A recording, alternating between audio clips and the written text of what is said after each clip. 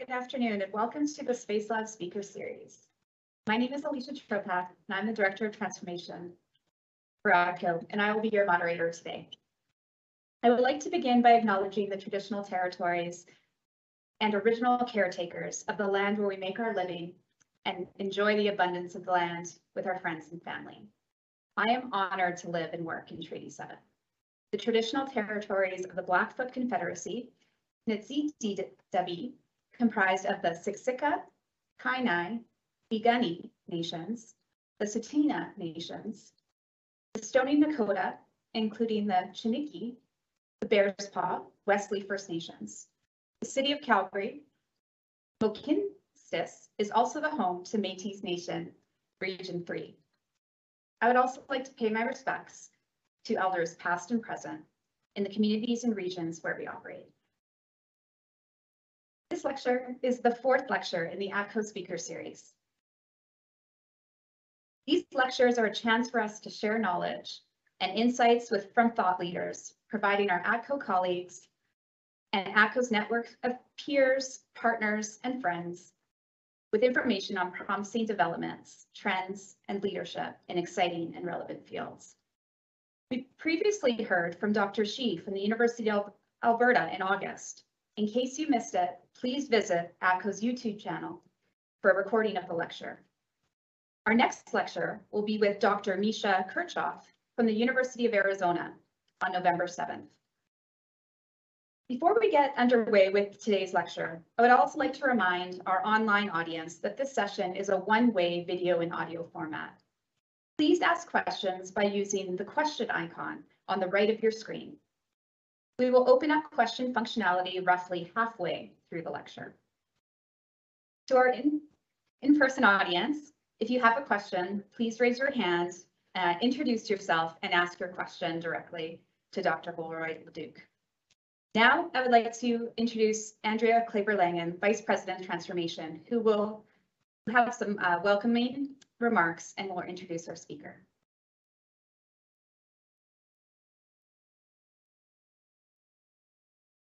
Thanks so much, Alicia. And welcome everyone here in person. This is really exciting because this is the first time in the ATCO SpaceLab Speaker Series that we have had a hybrid audience. So it's really nice to see some people here. And we'd encourage folks who are in the Calgary area to come and join us in person next time around.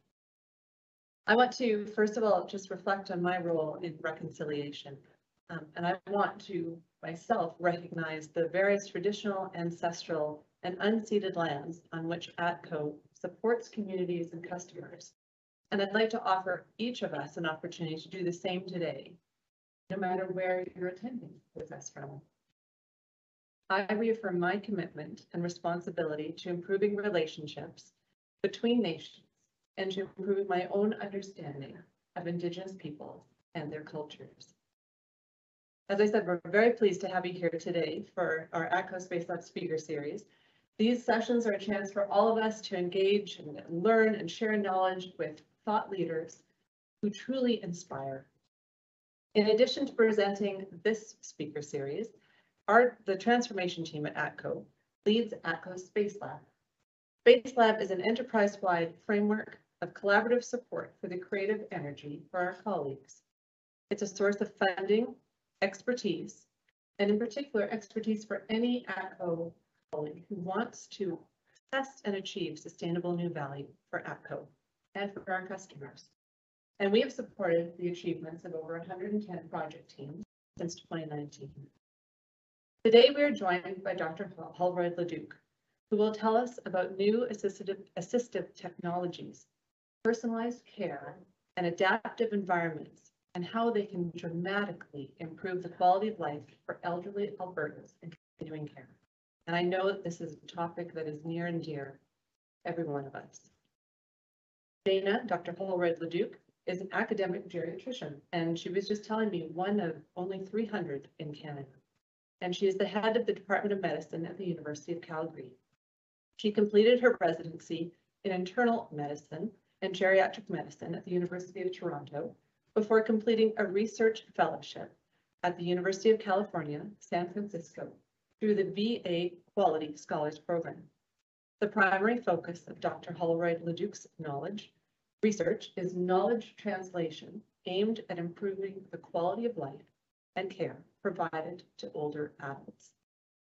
The issues, trends, systems, and innovations relating to an aging population in Canada are of particular interest to ATCO, and we recently completed some work with the Institute for Community Prosperity at Mount Royal University that led to the publishing of a publicly available document titled Aging and Thriving in the 21st Century.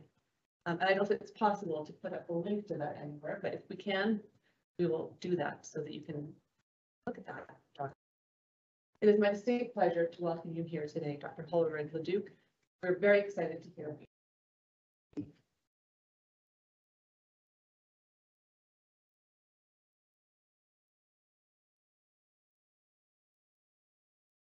Good afternoon, everyone. So I'm going to share today a project that I'm leading at the University of Calgary entitled Rethinking Continuing Care. In particular, I'm going to talk about our thoughts around how do we use environmental design and assistive technology to actually improve continuing care environment. So first off, my only conflict of interest is I'm now the academic lead of the University of Calgary Brenda Strafford Centre on Aging, and I'll talk a little bit about what that is and the role this centre will be playing in this project. And then I'm going to try throughout to use person-first and inclusive language throughout the presentation, but if you find any areas that you think I could improve, please don't hesitate to reach out. Sorry. All right, so I think most of you saw during the COVID pandemic that particularly during the first wave or at the start of the pandemic, it really highlighted some of the chronic issues within the Canadian continuing care landscape right across the country, including in Alberta, and really highlighted that we need to really work to address this, particularly as the population continues to age.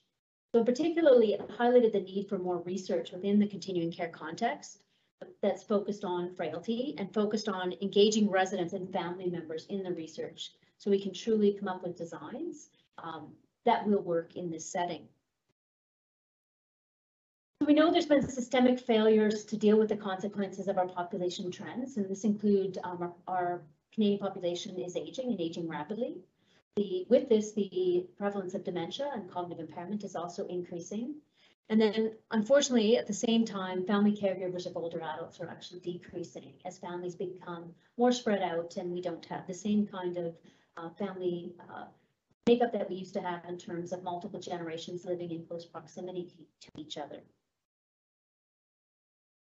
So I wanted to talk a little bit about the Canadian population and why I say it's rapidly aging. So this may not be that unfamiliar to most of you, but the proportion of those over 65 is rapidly increasing in Canada. And actually the fastest growing population is those over 85. And you'll see from this figure here, it's showing historical and some projected data in terms of what's happening to the population as time goes on. So the top line, that's the sort of the diamonds, that's clear, that's people between 15 and 65. So you can see for the most part relatively flat, or they'll maybe decreasing a bit. But the surprising thing is the bottom two lines. So you can see the black circles, that's the Canadian population that's under 15. And then the gray triangles, that's the population that's over 65. And you can see that in about 2015, those lines intersected. And now our population actually above 65 outnumbers that below 15, I think for the first time in the history of Canada. And it's continuing, you can see the continuing to diverge, but until about at least 2051. And by 2030, 2035, 1 in 4 Canadians is actually going to be over 65. Some people say in Alberta, population is younger. That is true, but still in Alberta, it's going to be about 1 in 5 Albertans within by about 2030 will be 65. Partially, it's because our life expectancy in Canada is actually quite high. And this is in part due to our high standard of living and our excellent healthcare system. So we have the 7th highest life expectancy in the world. Our average life expectancy is almost 83 years. Women still live slightly longer than men, so the average life expectancy in men is about 81. In women, it's just under 85. The top 5 causes of death haven't changed significantly with one exception. So coronary artery disease is still the #1 cause of death amongst Canadians. Although #2, it's now Alzheimer's disease and dementia. And so the prevalence of dementia as we age goes up. Right? So as our population ages, we're going to see more cognitive impairment, more dementia, and there'll be more deaths from dementia. Basically, once you're over the age of 80, 85, about 20% of that population will develop some degree of cognitive impairment, not uncommon as we age. The other causes of death, I think, sort of people would be not surprised about. Still, lung cancer is a leading cause of death, as is lung disease, such as COPD. And then the 5th is stroke. So what about dementia and aging? So as I said, about 7% of those over 65 are currently living with dementia, which is just under 500,000 Canadians as of 2017. About 2/3 of them are women, partly because women live longer, partly because there is probably a component of just being female that increases your risk. The risk of dementia doubles for every 5-year increase in age between the age of 65 and 84. What this means is that the annual healthcare cost for Canadians for dementia is not small. In 2011, it was over 8.3 billion. And so this is a combination of direct healthcare costs that provided by the healthcare system, but also a lot of indirect costs that families are picking up and family caregivers. It's projected that by 2031, the costs of caring for individual with dementia is going to actually be more than 16 billion, so more than double from what it was. So we have some great successes with modern medicine, but there's also some consequences of modern medicine as our population ages. The life expectancy of persons diagnosed with many common diseases over the last 50+ years has increased. However, we haven't actually cured that many diseases. So what we have done is we've taken a lot of acute diseases that used to kill people in their 40s, 50s, 60s, and changed them into chronic diseases where people actually live with them and live with them for sometimes decades. So what's happening is we actually are increasing the ongoing associated morbidity associated with these diseases. So for example, cardiovascular disease, COPD, diabetes, chronic kidney disease, cancer, and even HIV has been turned into a chronic disease. People are living 3-4 decades with it. As a result, the prevalence of frailty is actually increasing in our population. So first off, just looking at the frequency of chronic conditions with aging and the fact that we do tend to accumulate them. This diagram, I think, clearly illustrates that. You can see that if we look at those between 18 and 24, only a small percentage of people are actually living with one or more chronic diseases. By the time we reach 65 and over, almost 75% of the population is living with at least one chronic disease. If we look at sort of 11 of the most chronic conditions experienced by Canadians. And then you can see in the further diagram, it's further divided. And as we age, by the time we reach 85 or over 80% of people are living with at least one chronic condition, and many living with multiple chronic conditions. And remember, as I said, our average life expectancy is close to 85, which means a lot of the population as we age is living with chronic conditions. So I mentioned that frailty is increasing, and so I want to make sure we're all clear on what I mean when I say frailty. So what frailty is a state of increased vulnerability to adverse health outcomes compared to other people of the same age. So we compare an 80-year-old with another 80-year-old, 20-year-old with another 20-year-old. Anybody can be frail at any point in their life, although the prevalence of frailty does tend to increase as we age. It results from a reduced physiological reserve, and it reduces our ability to cope with normal or even minor health stresses. It's associated with an increased risk of physical, cognitive, and functional decline, as well as an increased utilization of healthcare resources. So frailty is becoming increasingly common with advancing age, and frailty itself, more than age, is a driver of health status and a driver of healthcare use. The diagram here shows the prevalence of frailty in Canada by age, and you can see that almost 25% of Canadians over 65 are frail, which also means that 75% are not frail and are living quite well and robustly in the community. As we get older, by the time we reach 85 or older, about 50% of the population is living with some degree of frailty. And think about frailty on a continuum. So right from being very robust to being end of life. And so people can have variable components of frailty. You can define it as sort of dichotomously as you're frail or not frail, but for the most part, people have varying degrees, with some being significantly frail and others being mildly frail. If we think about continuing care context, frailty is really one of the driving factors of why older adults end up in continuing care. So about a third of Canadians over 85, or about 150,000 Canadians, live in continuing care currently. And it's projected as our population ages that we're going to need another 200,000 new beds by 2035. Long-term care residents as a population are frail with functional and cognitive impairments, so they're needing help with their basic activities of daily living. They usually have complex health and care needs. A large number of them are experiencing cognitive impairment or dementia. They are nearing the end of life. So we know that in Western Canada, looking at data around the long-term care sector in particular, which is the highest end of the continuing care sector, that the life expectancy in long-term care currently in Western Canada is about 18 months. There's a high prevalence of burdensome symptoms as these people are advancing near the end of life, including pain, as well as dementia-related responsive behaviors. So why do we need to rethink continuing care now? It's because continuing care is challenged on many levels. There's a lot of environmental and human resources issues that we need to optimize. Care delivery innovations are needed to optimize quality of care and quality of life. And I think this is well highlighted in a lot of the media coverage that happened in continuing care. And people were shocked that this was happening in continuing care, but I can tell you, having been involved in this sector, that there's been concerns around the continuing care sector for decades. It just wasn't particularly well known to society.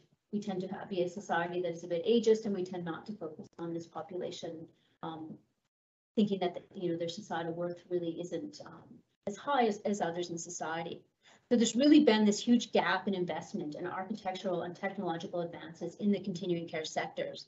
We have spent time and energy looking at smart hospital units. So here in Calgary, the South Health Campus, a lot of effort went into looking at human factors design when it was designed. There's a human factors lab and a sort of continuing it's called the Ward of the 21st Century at the Foothills Hospital, where they've been looking at innovative hospital designs for decades. As well, there's been a lot of work looking at smart homes. How can we make homes smarter? How can people age in place? Which I think is all needed. But unfortunately, this has overshadowed opportunities for technological advancement in the continuing care sector. So the research question that we're hoping to address with the project that I'm going to present to you, and I'm going to give you some high level of some of the initiatives that we're hoping to do over the coming decade. But basically the overarching question is we want to answer, how can the health of a rapidly aging Canadian population residing in continuing care be improved through innovations that focus on the environment, the way we interact with the environment, and how we interact with each other. So we're talking about taking technology and environmental design in the context of how actually people live and work in continuing care.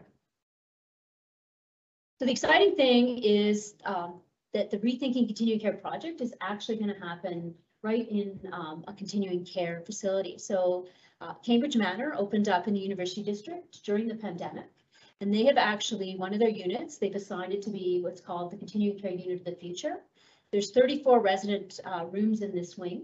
It's designed to support research and innovation. So ideally, they're going to make 2 testbed units. Where the plan is to actually demolish 4 of these resident rooms and turn them into 2 resident rooms that have capacity to actually do some real-time testing. So there'd be like an A/B type testing unit, pending funding to do that. When they built it, they added additional wiring support to support research. There's also outdoor recreational structures around the facility. There's an inner courtyard. There's also facilities or space around the facility to actually test outdoor recreational structures. And then we put in a qualitative lab where we can actually do real-time focus groups and interviews on site with the continuing care residents, with the family members, and with the people that work there as we're doing studies and doing the evaluation. Lots of end user involvement. By end users, I mean the residents that live there, their family members, as well as the people that are working there. And then all these activities will be supported by the on-site University of Calgary Brenda Strafford Centre on Aging. So the Centre on Aging is now actually physically located in Cambridge Manor. We have our office spaces there. This facility is convenient proximity to the university, both the main campus as well as the health sciences campus. It's located down by the foothills. It's able to support aging in place in that it's connected with an independent seniors condo called Maple. So Maple is right beside it. You can walk across the street or even do a +15. Brenda Strafford has actually purchased a condo in Maple, so we can actually do some real-time testing of this condo, of some of the technologies that we'll be testing in continuing care, to also see about their usability in an independent seniors setting. And then the interesting thing about Cambridge Manor, it actually has different levels of care. So the residents have varying degrees of dependency in their activities of daily living. So we'll be able to test various technologies and various built-in designs for people that have varying levels of care needs.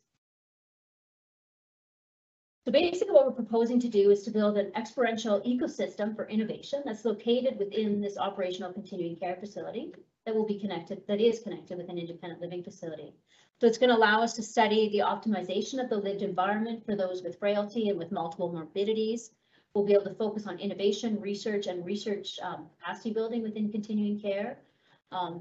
Obviously, research capacity is needed because this is not a traditional area where we've done a lot of research in. It'll also allow us to rethink regulatory environment and industry standards within continuing care for design and manufacturing. So a lot of the design elements. So I'm not an architect, but we've been working closely with the School of Architecture.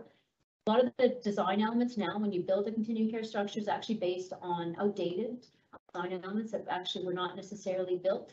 Or considering the frail older population, it was more of a younger sort of post-war vet who had disability. That's where a lot of our accessibility designs are for that population, which their needs are different than the frailer population that is predominantly women, not men.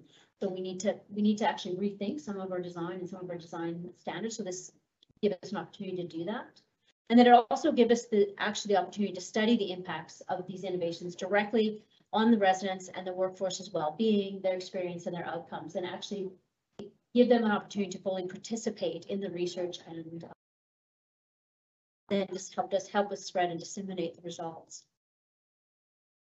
So the Rethinking Continued Care is going to have 3 main themes and research objectives, and some we've already started moving on, others will have to wait additional funding. So the 3 themes, the first one is optimizing the continuing care environment. The objective here is that we want to design and iteratively evaluate innovative architectural features and architectural and industry design product innovations that are really focused on optimizing the physical nature of living and working, both indoor and outdoor environment within continuing care. Our second theme is about optimizing functional capabilities. So residents in continuing care have functional limitations, and we want to try to help them maintain their independence as much as possible. So the objective here would be to apply and study technological innovations focused on evaluating and optimizing both the physiologic and the psychosocial aspects of aging within continuing care. And then our third is focusing on optimizing workforce and resident experience. So specifically, we want to develop and evaluate innovative models of care and professional practice in concert with technology in order to optimally deliver care for residents within continuing care, while at the same time thinking about the work environment. So those that work in continuing care tend to be women. It's 90% women. They're often racialized women. They're often newcomers to Canada. And so it's a population that's typically been underfunded and undersupported and not given the same opportunities for educational advancement and to really learn on site and be well supported. So part of the theme 3 will be to look at that and to actually make a workforce and working environment that actually is conducive, which ultimately will improve the care that's being provided to the residents that live. This is where people live, the older adults, this is their homes. So this team, we have global leadership, so I'm leading this project, but there's 3, or actually 4 leads at one to 2 for each of the themes. So the first theme around the environmental design is going to be led by Dr. John Brown, who's the Dean of our School of Architecture, Planning and Landscape at the University of Calgary. So he is an architecture, award-winning architecture, who actually has done a lot around looking at the built environment, particularly the built environment in the community. And so he would be leading, looking at redesigning the continuing care environment. Theme 2 around functional capability will be led by Dr. Mark Poulin, who's a professor and the Brenda Strafford Foundation Chair in Alzheimer's Research, who's doing a lot of work looking at exercise and sleep and the impact on aging and the aging brain. And then theme 3 around optimizing the workforce is going to be led by Dr. Lorraine Venturata, who is a professor and a previous chair in gerontology. So she's in the Faculty of Nursing and is a nurse herself by training. And then Dr. Zara Gadarzi, who's a geriatrician and assistant professor in medicine. So we have a pretty diverse team leading our projects. And then I'm just going to show an overview of how many people are involved in this project. So we have over 8 faculties at the University of Calgary involved. So we have not only the School of Architecture, Planning and Landscaping, as well as the Covey School of Medicine, but we have nursing and we have the biomedical engineering group, so engineering, as well as social workers involved, kinesiology, law, and I'll talk a bit about some of the aspects around law. And then we have collaborators from Mount Royal University, as well as other universities in Alberta and across the country, as well as some collaborators in Europe and Australia. So the first theme around optimizing the continuing care environment. So as I already mentioned, part of this is thinking environmental design or redesign, right? So it's not just about building all new facilities, although we do need to build more facilities. It's also about how do we redesign the ones we currently have. So the idea is when we get enough funding, we do plan to develop these A/B test bed units where we can actually test iteratively, design and iteratively evaluate innovative architectural features. So this will be done using equipment that's already in place in the SAPL lab. So they have a lab downtown Calgary where they can do a lot of fabrication and building design. And then also as part of this proposal, they have a mobile fabrication lab that they're putting together, so they can actually move anything they fabricate in their main lab. They can move to on site, and then they can also do some fabrication on site at Cambridge Manor to actually look at, changing it in real time architectural features and evaluating them, sort of using it instead of this A/B concept, and actually get people living in these suites to actually evaluate does this work and what works about it, and they can make modifications and continue to look at the design. So we'll be able to develop architectural and industrial design products and innovations in real time. And we'll also be able to drive needed updates to guidelines for configuring resident rooms and the continuing care facilities. So remember, this is people's homes. It's not like an acute care hospital where you transiently go in and then you go home. We need to be designing continuing care facilities, recognizing that these are people's home, but these people need a lot more care and medical attention. So we have to be thinking about how can we innovatively design a home environment that also meets their medical needs. The other thing this can lead to is a commercialization and patents of new architectural and industrial design innovations. So a very unique concept, nowhere else in Canada, or actually from our environmental scan, nowhere else in the world that we know of where there's this close relationship between architects and medicine to look at developing real-time evaluations. So this is a really novel concept that we're hoping to advance and do work on over the coming decade. Similarly, we want to look at outdoor spaces. So I think the pandemic highlighted this as well, that we needed opportunities to be able to get out and enjoy outdoor spaces, particularly at times where people were having to be socially isolated from family members and from the outside world. So part of this project, and we're moving forward with in the spring, is we're actually going to buy gym equipment that actually is designed for older adults that have frailty to use and to test. We're buying some tri-shod bikes, which are usable by older adults with frailty, and then also going to use gardening resources. And we have 2 of our researchers on the team, Dr. Dal Seitz, who's a geriatric psychiatrist, and then Sonia Yakovich from MRU are doing a lot of research looking at the outdoor spaces, particularly for individuals with cognitive impairment, and how can outdoor spaces be used sort of in a therapeutic way. So we want to be able to advance therapeutic design principles, as well as understand how these activities improve residents' physical, cognitive, and mental health. If we move to the second theme, which is around optimizing functional capability, some of the exciting things that we're actually starting on already is we're looking at robotic pets. I'm not sure if anybody have seen the robotic pets, the robotic kittens and puppies that people have, where they actually will respond, they meow and move and or bark in response to people touching them or interacting with them. So this technology around robotic pets has actually become quite affordable. You can get a robotic pet for a few $100s. But we don't really understand their role, right? We haven't evaluated them really, particularly in the continuing care context. How could we best use them and do what do they have impact in terms of increasing physical and also social engagement? So we have a study ongoing. We've actually purchased some robotic kittens and puppies using a chair that I'm fortunate to have. I have a chair at the University in Geriatric Medicine that's funded by the Brenda Strafford Foundation. And we've purchased these kittens and puppies and are testing them actually in the real time. The rec therapists within continuing care are actually working with our researchers, and we're doing a bit of a qualitative design to figure out how do they use them and what impact are they having. We also ultimately want to, there's also a robotic animal that you can actually walk, a dog you can walk, which is not available yet in Canada, but we're hoping it will become available so we can actually test that to test walking a robotic pet in terms of physical activity. Which you can imagine the appeal to this, right? Robotic pets overcome a lot of the barriers of having real, not that we shouldn't also be thinking about real animals in these spaces, but sometimes there's barriers to that robotic pets can maybe overcome. Learning a lot about how people interact with these robotic animals. Also, another project that we're moving forward is using virtual reality in the continuing care context, which specifically Dr. Linda Legard-Duffett, who's a nurse that also works within biomedical engineering, is exploring the role of virtual reality and supporting something called reminiscence therapy. And this is for residents who are living with dementia. So what reminiscence therapy is you use various techniques to have them recall past positive memories, and it helps them get a sense of value and belonging as their own memory failing them. The idea is to use, how can we use virtual reality, so virtual reality goggles and that, and virtual reality environments to actually use reminiscence therapy to quality of life. So we've helped purchase, through my chair, we've helped purchase the equipment, and she's moving forward with the study right in continuing care.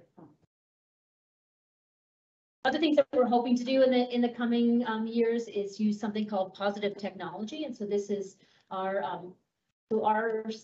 faculty of engineering is actually leaders in this area and have sort of unique labs that they've developed, but want to sort of take this technology and study it in the continuing care context. So basically, it's technology that's designed to support well-being. It's we want to study passive monitoring and use it to predict and prevent adverse events such as falls in older adults in continuing care. But the technology also helps protect individuals' privacy. So it's biometric enabled detection, classification, and prediction of behavior patterns that actually where we can monitor individuals' actions using depth-based privacy protecting imaging. So it's like looking at the skeletal using this depth-based technology where you can't actually identify the individual, but you can pick up patterns and use real time and use internet to actually predict when someone might and prevent from having an adverse event in this context.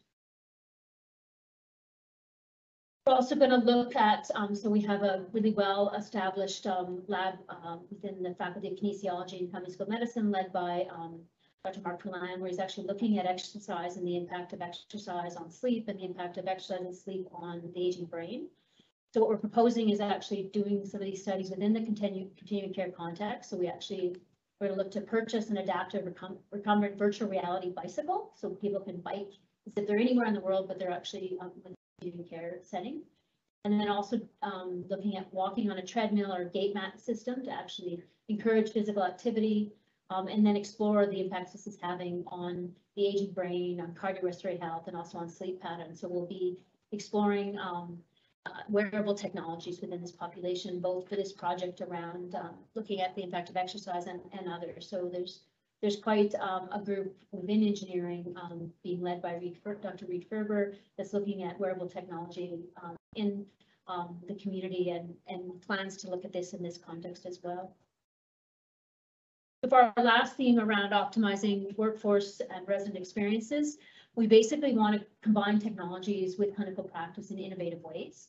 The one innovation which Dr. Leduc is actually going to lead is, we've actually just purchased this equipment, so we're going to start looking at this, is preventing healthcare workforce back injuries. So back injuries in the healthcare workforce, particularly continuing care, is very high. It costs Canadians, the Canadian system, billions of dollars in workers' compensation claims, and actually is quite disabling.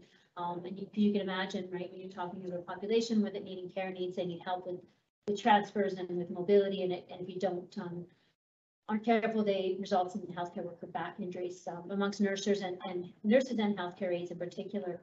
So what she's proposing to do is actually collect biometric data to develop predictive models in terms of what kinds of activities actually predict your risk of having a back injury, and then using this technology to actually change how people actually do their work and sort of prevent a very active way to prevent back injuries. So it's using artificial intelligence and for real-time feedback to the users, so that they change how they actually do their day-to-day work and prevent them from injuring their back. We're also going to look at implementing and evaluating innovative evidence-informed care pathways, which basically take evidence, take literature. So we've done a few of these already. So what we do is we look at what's the evidence out there, synthesize it down, do systematic reviews, use these to develop tools and pathways, and focusing on things like improving quality of life, symptom management, functional status, and then implement them using implementation science research to actually change day-to-day practice. So working with the frontline workers to actually, what are the barriers to this practice change? How can we get rid of the barriers so that they can actually implement these new ways of practice, measure how the impacts they have on. We already have a project underway where we're looking at a frailty pathway. We're actually implementing in the continuing care unit of the future, and we'll be spreading it. We're actually going to look at picking up frailty earlier, upon admission to continuing care. How frail is somebody? What would be an appropriate care pathway based on their level of frailty? And then have strategies to actually make sure that their care plan actually addresses that, to optimize their function and ideally decrease the rate of continuing to become more and more frail. So ultimately improving their quality of life, and as I said, managing, depending on the degree of frailty, if they're quite advanced, it would also focus on appropriate symptom management. So end of life care as well. And then we have one of our researchers is actually within the Faculty of Law. And so she wants to explore tensions between the continuing care regulatory. So continuing care is a very tight regulatory environment. And sometimes that actually hinders our ability to be innovative in the setting and to actually change care practices, and ultimately can have, unfortunately, a negative impact on our ability to improve quality of life. So she wants to look at this and study this and actually propose ways to actually potentially change our regulatory framework to be more open to innovation, while at the same time protecting. So lots of areas to explore this, particularly coming out of the pandemic. So these are our main priorities, and you can see this, but you can see it sort of, although we've isolated it down to sort of these three priorities, they actually do interact a lot. So there's going to be overlap. So for example, the therapeutic outdoor spaces overlaps, it's priority 1, but also overlapping with priority 2 in terms of looking at innovation, but also changing the environment as well. The injury prevention and privacy overlaps between priority 1 and 2. The regulatory work overlaps with all of them. Care delivery pathways overlap. We also have to put front and center infection and prevention and control coming out of the pandemic. You can see sort of how we have a number of projects that are going to look at improving continuing care in these three priorities and in overlapping ways. So I'm just going to sum up, and then we can open it up to questions and discussion. Coming out of the pandemic, really we do need reform and urgently need reform. So as I said, by 2031, 20 to 2035, our population will be about 1 in 4 will be over 65, and the increasing need for continuing care. So this is not something we can wait on. We need to move. It is already 2022. So we're proposing innovative approaches to rethinking continuing care that's going to focus on optimizing function, health, and well-being of older adults, while at the same time optimizing care delivery by a critical and traditionally undervalued workforce. And I didn't mention too much, but also part of this project and the idea is we put in an application to the CFI, the Canadian Innovation Foundation, to get funding to do this project, and also it would allow us to support training and capacity building for more and more researchers to work in this space. So we have a pretty diverse team of researchers already in Calgary that are already working in continuing care or have interest in working in continuing care, and ideally they would be supervising grad students and healthcare providers, and really get them interested in working in this sector, and also ideally vitalize it and even encourage people, frontline healthcare workers in this setting, and make it more appealing and to actually really drive innovation and drive care. The sector that has really been traditionally undervalued and underfunded.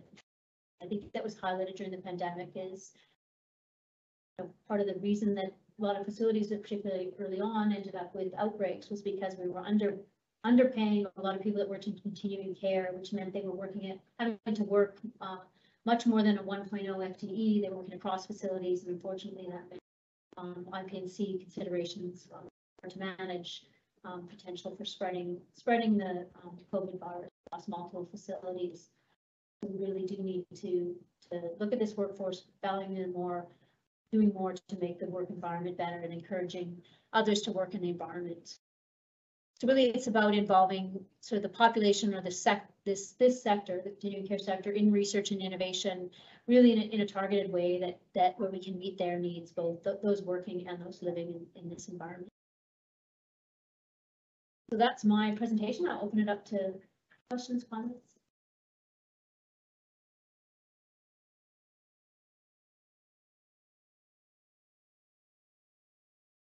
Stay right there. I just wanted for a reminder for our online audience, is to use the question icon to ask your questions. It is a moderated format, so once your question is published, you can upvote the questions if you like, and we'll do our best to select a broad range of questions.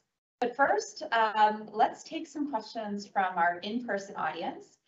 So if you have a question, please just state your name. Our mic should be able to pick you up for our online audience and ask your question.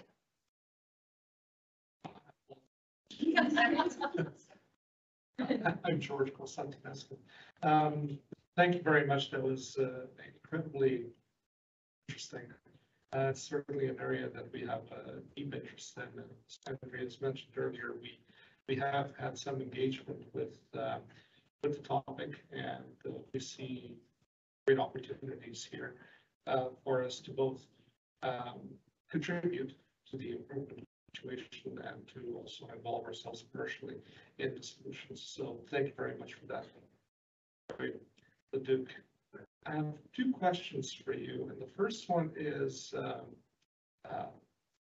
just to make sure that I have a clear understanding of your efforts right now.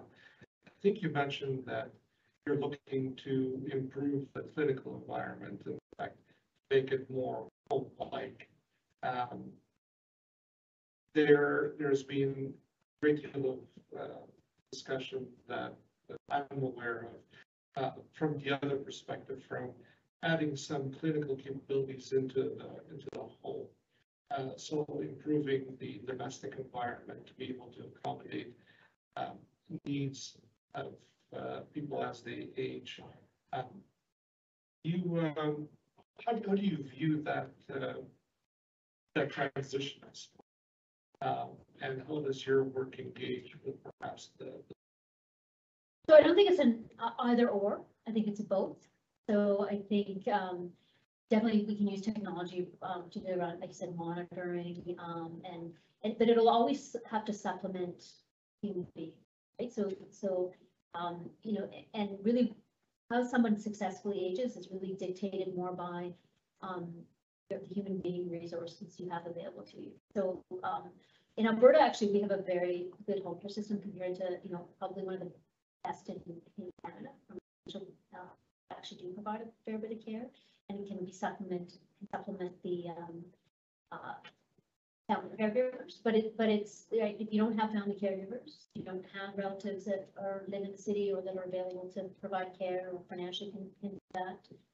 That's a huge limitation, or if you don't have resources to purchase or supplement, what the government will provide, right? So the limit in Alberta is 4 hours a day, maximal use of home care, and it's really care that's focused around sort of your more personal care. It's not around higher level things that, contract with, not like shoveling your driveway or meals you could get delivered, or, there is abilities to sort of continue to support people living at home. And I think we've actually been doing that really well. And why I say that is because we know that those that are entering the continuing care, sort of facility-based continuing care are older and been more frail than they were previously. But eventually, certain percentage of the population their care needs are going to be too high that they can't be managed at home. So we, just economies of scale and just the ability, just the types of care they need. There is no other alternative than more of a facility based, where that's the focus. High care needs, high health care. So I think we need both, and so continuing to look at technologies and supporting family caregivers. There's evidence actually that your ability to came out of the States that showed years ago keeping you out of a long-term care facility was directly proportionate to how many daughters or daughter-in-laws you had. Yeah, so it really is about resources so there's always going to be people that don't have those, right? And our system can only put in so much. And then also if you add in cognitive impairments, dementia becomes issue, right? So somebody maybe isn't safe to live on their own. Like they might not need a lot of help, but they need supervision, right? Supervision, and that can be very taxing. And we're also talking often the caregiver is the elderly spouse. There's limitations there, or what happens when the spouse themselves, right? So I think we need to focus on both. But I think generally the general public is more keen on living at home because I think we have this image of what it is to live in a continuing care facility, that no one wants to go there. But then I challenge you as well, why have we made continuing care facilities a place where no one is? We should actually be making them a place that people think it's not such a bad place to be. It's actually a great place to, quality of life, actually a better life than if I was in. I agree extremely strongly on that point. And I personally lived all the experiences that just mentioned that with my parents. So I completely understand what you're saying. There's some interesting literature from Scandinavia experiments where they're looking at multi-generational living for the elderly and how beneficial that can potentially be. Yeah, there's like putting schools or daycares into facilities, right. Or having turning, which I think is interesting too, where they've actually had someone they put dorms into continuing care, and there's this sort of expectation that part of their supplement their dorm prices is they actually participate in. I think there's lots of things that we haven't really been aggressively exploring in Canada. Physical requirements for the elderly seem to be very closely related to the young adult population, so that's very interesting. The second question that I had was around, I'm not sure if I understood correctly or didn't, but I think you mentioned that your project right now is looking at developing intellectual property and developing patents as a result. I'm just curious about your engagement model with respect to IP and patents with partners. Yes, so how this project started is it started as an application to the CFI, which is a structure in Canada to buy infrastructure for research and innovation, and part of the expectation is on that we do have, patents and commercialization. So particularly for theme one around built environment, right? And so, building various fabricating buildings. That is the idea to look at patent commercializing that, right? So it actually could influence the industry. That's the industry. Overall, I mean, me personally and a lot of the researchers traditionally, we haven't, like the ideas, particularly when you're getting a lot of this research gets funded by public dollars, a lot of it's going to be freely. There's not a lot of just in necessarily a lot of IP and commercial. I mean, commercialization for as a means to make sure that it's spreads and spans. Commercialization for profit could be more, but that doesn't mean something is really innovative and something patented. And patent can also help protect the integrity of what you've designed, right? So you design it in a way that actually it loses all its value, right? Because we've designed it and done real world manufacturers engineering testing on it, right? Patenting it protects, make sure you actually the designs to. So that's more about it. Not all of my colleagues and researchers may feel the same way, but that's sort of how I envision it. It's more of a mechanism to actually have what we, once we get the infrastructure in place, we support the research to happen, and then ideally it gets disseminated and spread and actually has broad impact, not beyond, definitely beyond Cambridge Manor, beyond the Strafford facilities that they have, all the way up,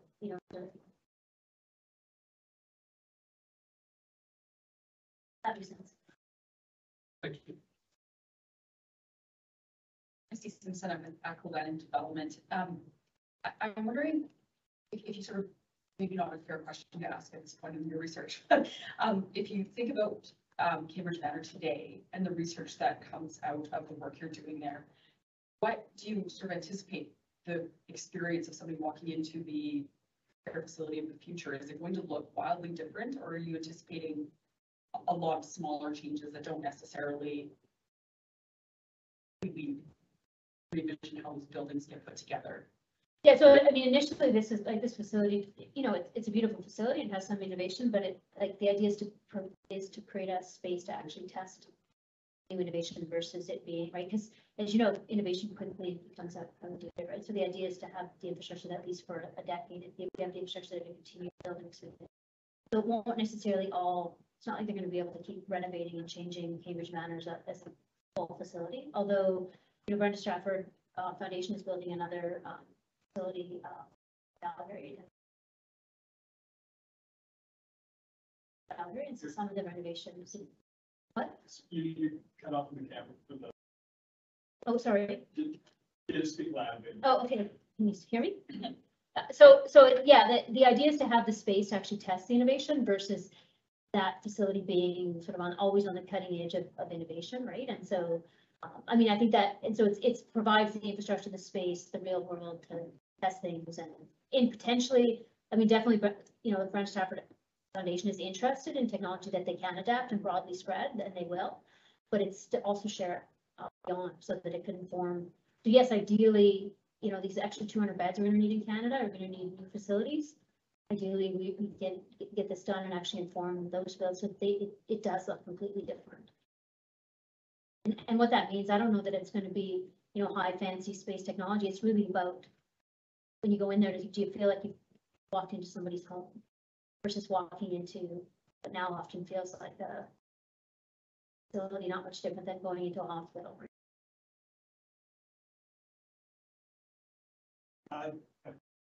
I'm Patrick Greenville, so I'm transformation team.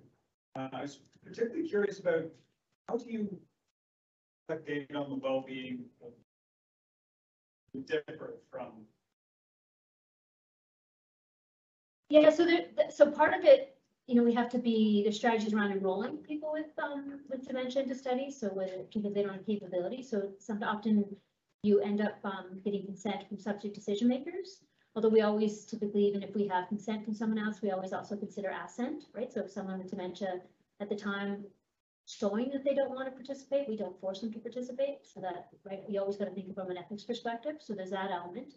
And then there are tools and scales that have been specifically developed for to study well-being and to study other, pain and other things in people with cognitive impairment. So, different tools and part of this work could be actually expanding that to developing ways to actually evaluate things like well-being in that. And so it's taking kind of some of the tools and resources that are out there, but potentially also develop. We have a few questions from online. So if I may, but one question here is there some involvement of the Department of Occupational Therapy or occupational therapists who work with universal design, the geriatric population, and basic instrumental activities of daily living on a day-to-day basis? So the University of Calgary actually doesn't have faculty of rehabilitation, so we don't train physiotherapists, occupational therapists. They're actually at U of A. So no, that's not one of the faculty because we just don't have that. But that being said, there's a lot of occupational physiotherapists that work within seniors health in our zone and within the Department of Medicine. So not so much on this project team, but yes, they stay very involved day to day and occupational therapists at the facility. But that would be a missing faculty because we just don't have that faculty.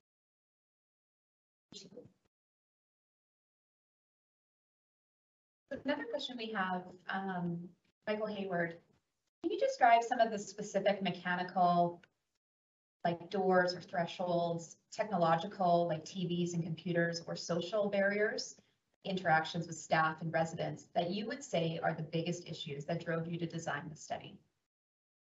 So this is a team, right? There are engineers and there are architects, so my answer to this, it might be different than theirs, but I think just knowing working with older adults, and I think that, so we do know that the older population is actually is sort of the growing use of technology, particularly coming out of the pandemic, right? So we should never make assumptions. Like often people say, oh, the older population doesn't want to use technology. That's actually a false statement. So they very much engage with technology and are very much sort of rapidly use technology. So I think that we should be considering technology and use technology, but we need to make sure we're always doing human factors and usability testing because, as we get older, we can have issues with maybe vision and even with other sensory. So the use of technology adapt for age-related and disease-related changes as we age, which it doesn't always, right? So, and also, we're doing some testing in condo that they purchased around some day-to-day off-the-shelf technology with an older adult. And the more apps you have to open up, or the more disconnected the technology is, the harder it is to use, right? And just the learning, if the technology doesn't work well, that's it. I think it's frustration for all of us, right? And stop using it. So I think actually what we learned in some of this usability testing in this population will actually, but those are sort of some of the barriers I would say is right. If it doesn't, limited ability to troubleshoot and they don't always interact. They don't always have quite they may or may not have quite the impact that you think, which is why we need to test it. It's part of the.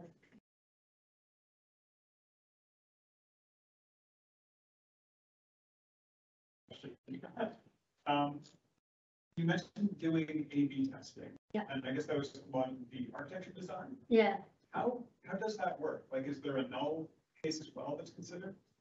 So what we're proposing to do is to take 4 resident rooms and demolish them and turn them into 2. And so that gives us enough space sort of to move walls and to move structures around. And actually what we would do is you'd have residents living for short periods of time in those 2 spaces. And so you could test 2 alternatives to the same structure. Like maybe it's, the bathroom, how the bathroom is configured, or, the doorways or the walls or what's on the walls, or the, sort of design elements. And so that's the idea, is you could test sort of similar but slightly different concepts, and 2 different residents living in them, and do actual survey data and interview qualitative, quantitative data, and actually the usability of it and how. And it's really, this is about pilot testing though, right? Initial, just to test the concept, how usable is it, which was preferred, what kind of, actually they could do real-time modifications to some of it.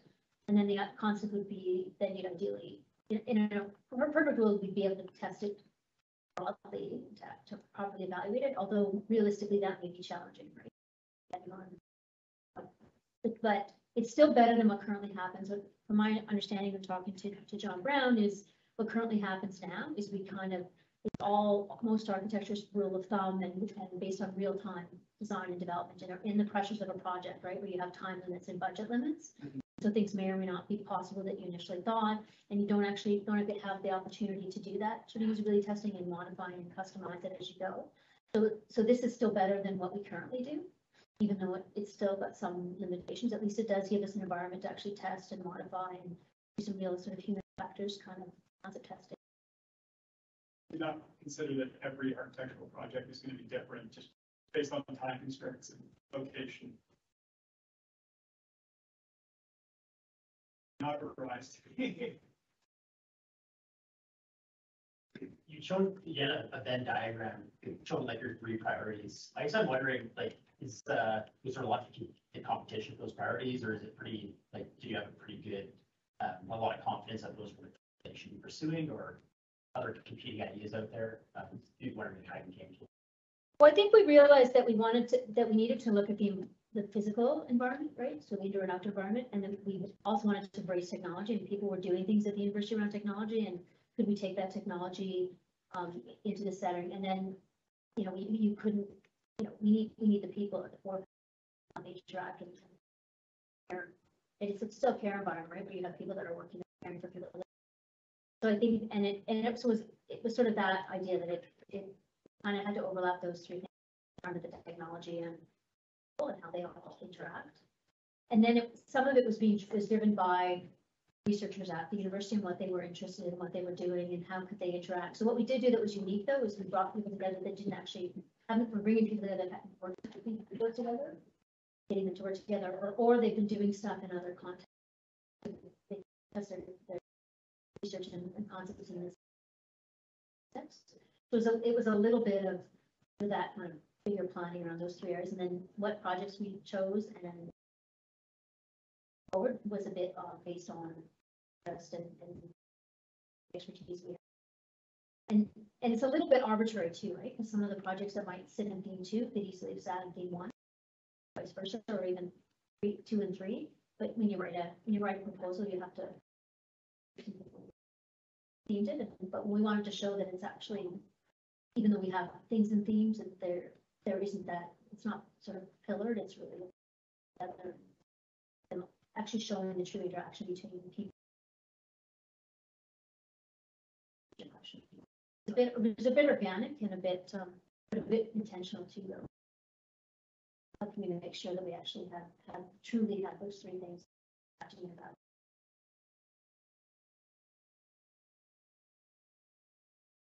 One more question from online, and you have touched on it and some of your responses, but what's the plan to expand the project to other branches of continuing care, such as home care? At this point, no specific plans into the community outside of, we have the independent living facility that's right beside, that's attached. And so we do, some of the projects actually will be looking to recruit individuals living in independent living, and some of them, particularly the outdoor. So the outdoor spaces we're going to have will be sort of surrounding Cambridge Manor that will be accessible to broader community opportunities for those projects. But this particular, the focus of this particular project was to look at continuing care facility living. So that's really, you know, sort of the theme of it. Now, the Brenda Strafford Centre on Aging itself is looking at the broader community. So looking at aging in place, and we're working with Calgary. You know, City of Calgary is looking at age-friendly communities, so the Brenda Strafford Centre is involved with that. One aspect, Brenda Strafford has also looked at dementia-friendly communities in terms of how to educate the public around interacting with challenges with cognitive. So there is broader projects, but this one in particular is the focus. There were some reached out to.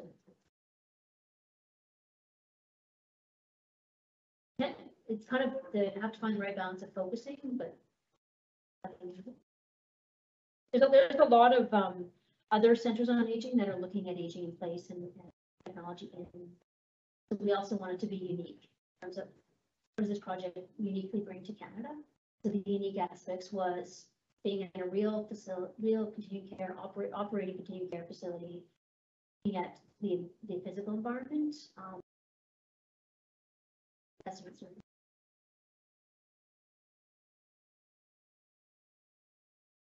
Johnson. An excellent presentation that you made. I've also been a part of, watching these experiences with my father who suffered with dementia. So a lot of it is so true for me. I'm wondering, you mentioned that there's a percentage of the population, a younger percentage, who also suffers with frailties. Do you see research also benefiting them as you continue along, particularly in competitions? Such? So typically, sort of, when we do make things accessible or when we make things age friendly, that it actually makes it friendly for everybody. Maybe even people that aren't living with disabilities. So when we make age friendly communities that maybe are more accessible to people that have walkers or, other types of ambulatory devices, it also makes it more friendly for women that are pushing baby carriages, right? So, right. So a lot of, like, I can't think of any example of a technology that made something better for somebody that was living with, say, a mobility issue that then made it harder for someone that wasn't, right? Yeah. And that's actually why often we talk about age-friendly communities versus not sort of particularly labeling them as any one age, right? They make it sound like of us. So, I think anything we do that makes things better for one, makes things more accessible, makes it more accessible for all age categories. In terms of frailty, so what we do know about frail, so anywhere in the lifespan you can be frail, because I said it's increased your higher risk of adverse outcomes compared to others of your same age, right? So even some children potentially living with compared to other children. But what we do know about frailty is if you become frailer, in early adulthood, you're more likely to have reversibility of that frailty. So often it's because you're dealing with one issue that maybe with treatment or rehabilitation, it's reversible. Whereas as we age, we tend to accumulate more and more diseases as we age and associated disabilities. And so the reversibility of frailty as we age becomes less. And so, which is why we see more frailty in the older population, less reversible, living with more chronic diseases, complex diseases, and cognitive impairment becomes more and more prevalent as well. So there's still some unique aspects to frailty in older adults that from younger population, although it's still a better predictor. Looking at frailty and someone's frailty is a better predictor of their outcomes to interventions and health interventions or other interventions than age itself. Because I don't know if you remember, I said at 85, 50% of the population is living with frailty. That also means that half the population is living relatively robustly or with very limited frailty, which means they actually should be living in the community. They probably are interacting very limited with the healthcare system, right? And so if we make decisions based on age, we're actually going to be discriminating against a huge part of our population, right? That doesn't actually, so we're better to target based on someone's degree of frailty. What we offer, it's a better predictor of healthcare resource utilization and life expectancy frailty. But you can have somebody that's in their 60s that's quite frail, end of life, and then you could have somebody that's in their 90s that actually could live another decade. Yeah, it's true. So